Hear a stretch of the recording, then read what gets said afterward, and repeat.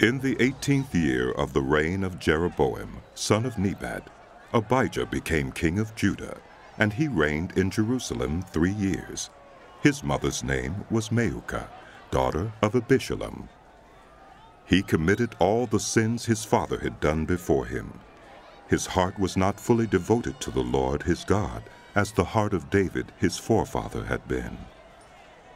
Nevertheless, for David's sake, the Lord his God gave him a lamp in Jerusalem by raising up a son to succeed him, and by making Jerusalem strong. For David had done what was right in the eyes of the Lord, and had not failed to keep any of the Lord's commands all the days of his life, except in the case of Uriah the Hittite. There was war between Abijah and Jeroboam throughout Abijah's lifetime. As for the other events of Abijah's reign and all he did, are they not written in the book of the annals of the kings of Judah? There was war between Abijah and Jeroboam, and Abijah rested with his ancestors and was buried in the city of David, and Asa, his son, succeeded him as king. In the 20th year of Jeroboam, king of Israel, Asa became king of Judah, and he reigned in Jerusalem 41 years. His grandmother's name was Maacah, daughter of Abishalom. Asa did what was right in the eyes of the Lord, as his father David had done. He expelled the male shrine prostitutes from the land and got rid of all the idols his ancestors had made. He even deposed his grandmother Maacah from her position as queen mother, because she had made a repulsive image for the worship of Asherah. Asa cut it down and burned it in the Kidron Valley. Although he did not remove the high places, Asa's heart was fully committed to the Lord all his life. He brought into the temple of the Lord the silver and gold and the articles that he and his father had dedicated. There was war between Asa and Baasha, king of Israel, throughout their reigns. Baasha, king of Israel, went up against Judah and fortified Ramah to prevent anyone from leaving or entering the territory of Asa, king of Judah. Asa then took all the silver and gold that was left in the treasuries of the Lord's temple and of his own palace. He entrusted it to his officials and sent them to Ben-Hadad, son of Tabrimmon, the son of Hezion, the king of Aram, who was ruling in Damascus.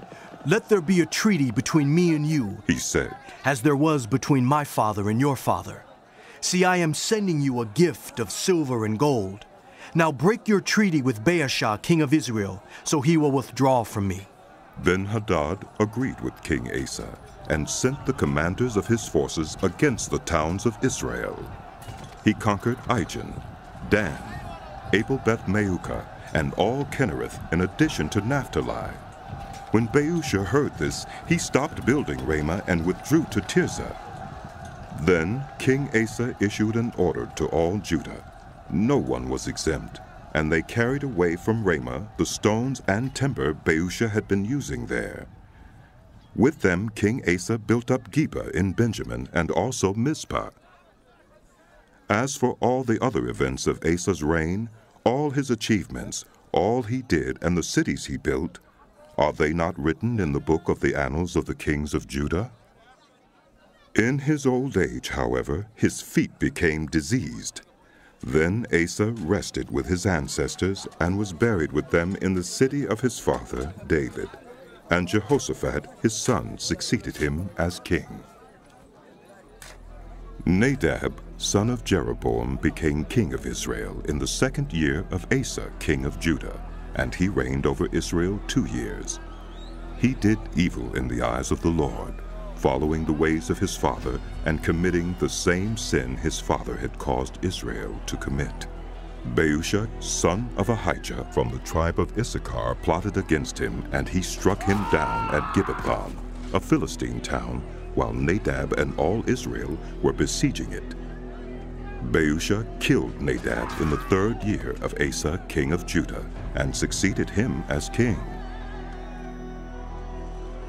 As soon as he began to reign, he killed Jeroboam's whole family. He did not leave Jeroboam anyone that breathed, but destroyed them all, according to the word of the Lord given through his servant Ahijah the Shilonite. This happened because of the sins Jeroboam had committed and had caused Israel to commit, and because he aroused the anger of the Lord, the God of Israel. As for the other events of Nadab's reign and all he did, are they not written in the book of the annals of the kings of Israel? There was war between Asa and Baasha, king of Israel, throughout their reigns. In the 3rd year of Asa, king of Judah, Baasha, son of Ahijah, became king of all Israel in Tirzah, and he reigned 24 years. He did evil in the eyes of the Lord, following the ways of Jeroboam and committing the same sin Jeroboam had caused Israel to commit.